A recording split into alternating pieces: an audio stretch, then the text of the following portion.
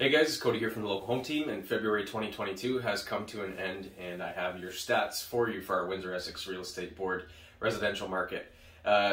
It's real similar story to what we've seen in the last 2-3 years, but to another degree. At the end of February, we were left with only 347 homes on the market. We saw 680 sales over the month of February, which gives us 0.51 months of inventory. And again, we know that a balanced market is somewhere between 5 and 7 months of inventory. We're running at half of 1 month of inventory. So until that ratio changes, we're not going to see the prices come down yet.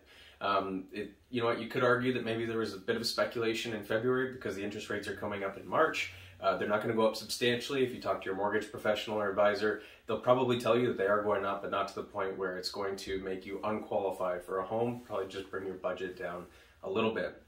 That being said, average sale price for the month of February was $704,000, which is alarming. If you average that with what we saw in January, it brings us to a year-to-date average of $677,000.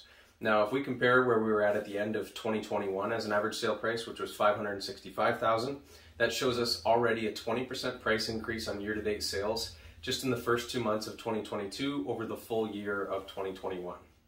Now, I think that that's probably going to continue for the rest of the year.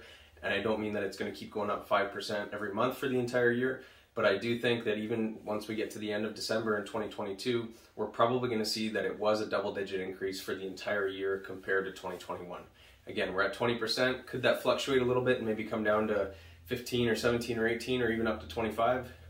Very possible. Again, the big thing here, the theme that we've been hearing every month for the last 3 years is inventory. It's at an all-time low, and it seems to even creep lower each month as the sales come up.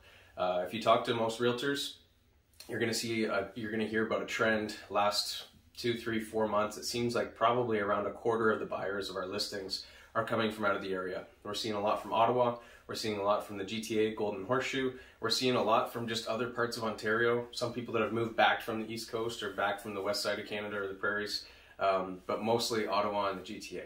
So anyways, we see that trend probably continuing as the prices there, even though they seem high here, they're still going up in those other areas also. But anyways, stay tuned. We're going to come out with an end of Q1 update at the end of next month, March 2022, and we'll bring you all those numbers at that time. Thank you. Bye for now.